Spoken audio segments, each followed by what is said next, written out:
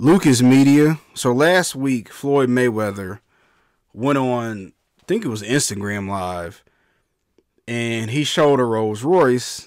He was in his Rolls Royce and said that he wanted to give NBA Youngboy $500,000. And he showed the money in cash. And people was wondering why. There's speculation. Some people might think he don't want NBA Youngboy to be in his son's life because he has one of his, I guess, 10, 11 kids with one of Floyd Mayweather's daughters, Yaya, or Money Yaya, what they call her on Twitter or Instagram. And NBA Youngboy, he hasn't said anything.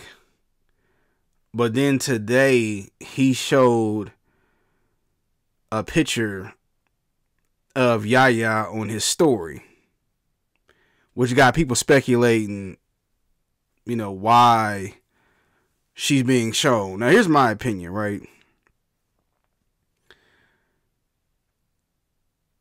He's retaliating against what Floyd doing. Again, this is my opinion. But, Floyd, for whatever reason, he likes to show his money, and he's trying to give him $500,000. Well, NBA Youngboy, he don't need that. And he has a soul tie with your daughter, Floyd. Like, it's just the wildest thing to me. Like, you would have thought that Yaya would have been with, some business heir, some, NBA player, NFL player. But he with she got with NBA Youngboy.